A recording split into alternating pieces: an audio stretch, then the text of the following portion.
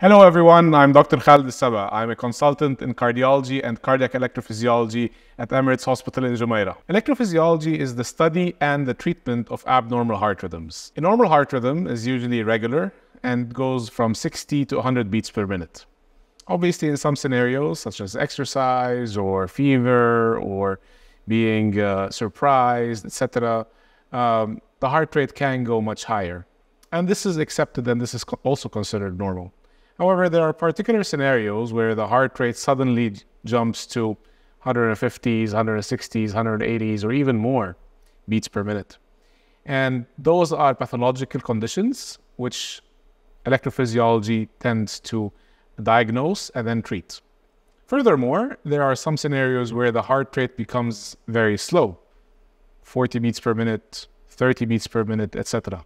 Electrophysiology also tackles these slow heart rates and figures out why this is happening and what can be done about it so that the patient does not have any of the symptoms that are associated with a very slow or a very fast heart rate.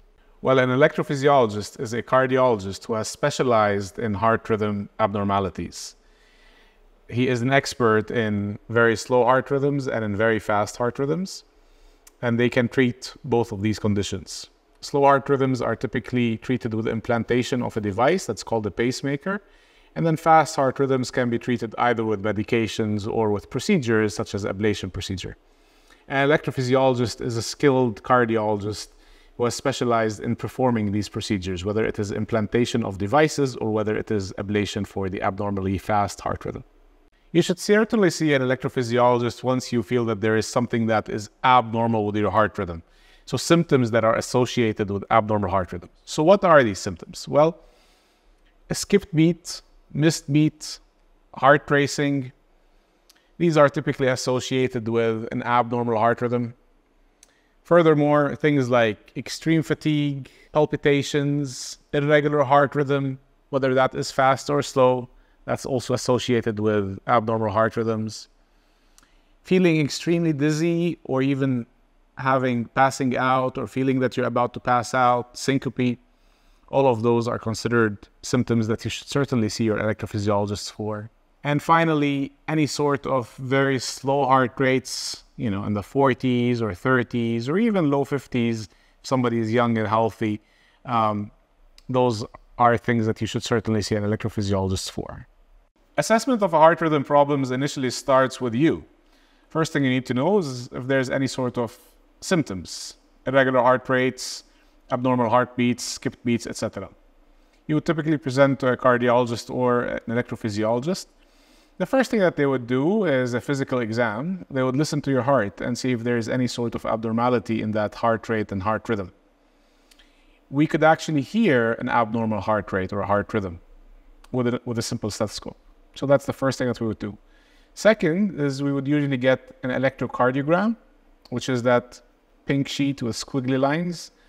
Funny enough, we know how to read these and they mean a lot to us. So we would be able to have a very, very good understanding of what the heart rhythm and what the heart rate is doing at that time point.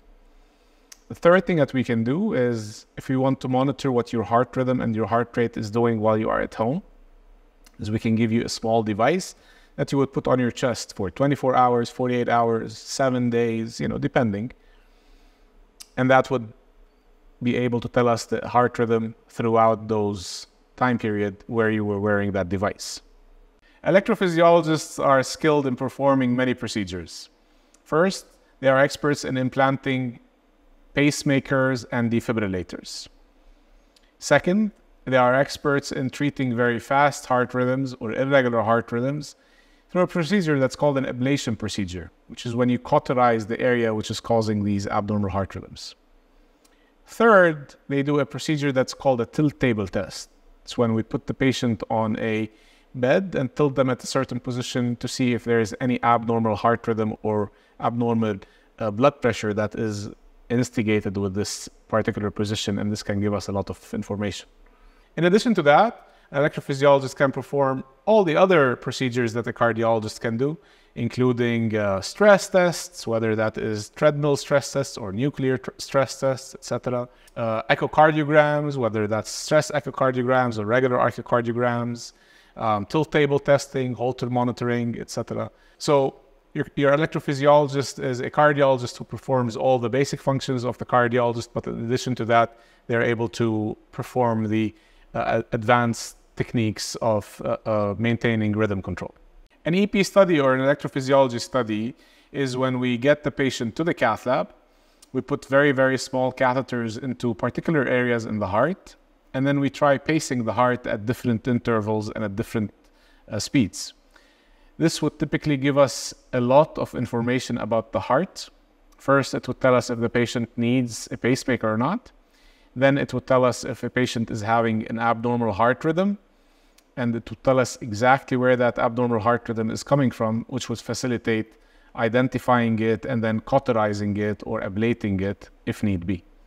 An EP study is typically done while the patient is in a conscious sedation. So basically they're between half asleep and half awake, and the patient would be able to leave on the next day. After the EP study is done, patients are typically moved to the room where they lay flat for a couple of hours, and then after that we monitor them for a few hours. Typically patients would stay with us overnight, monitored overnight. Next day, if everything is fine, they'll be able to go home. EP studies are one of the safest procedures that can be done in the cath lab. And as a matter of fact, with the newer techniques in terms of catheters, in terms of mapping systems, we are able to know exactly where our catheters are inside the body. We are able to know exactly how much force we are pressing with our catheters, and we are able to know exactly what the power of that catheter is exerting at that tissue in the heart. With all of these new advancements in our catheters and mapping systems, as well as the very high safety profile of EP studies, ablation and EP studies have become the standard of treatment for most of our arrhythmias. Electrophysiology studies are typically done under conscious sedation. So our patients are typically very relaxed and pain-free. They are able to communicate with us if need be. However, most of the time they are sleeping. The pain that they might feel is only at the beginning of the procedure, when we numb up the groins and we numb up the area in the skin where our catheters will be going in. This typically feels very similar to what you would feel when you are at the dentist, and it only lasts for 15 to 20 seconds. I encourage my patients to go back to their daily routine after their EP studies as soon as possible. In fact, my patients would be able to walk within 2 to 4 hours after an EP study. They are able to go back to their usual day-to-day activities, including going to the gym and exercising and running and carrying heavy objects within 4 to 5 days after an EP study. Within these 4 to 5 days, right after the EP study, you need to take it a little bit easy, meaning you can only carry things that are less than 5 kilograms. You cannot jump, you cannot immerse yourself in a body of water or a pool or a hot tub, etc. But then after the fifth day, you can go back to your usual day-to-day activities with no questions and no concerns.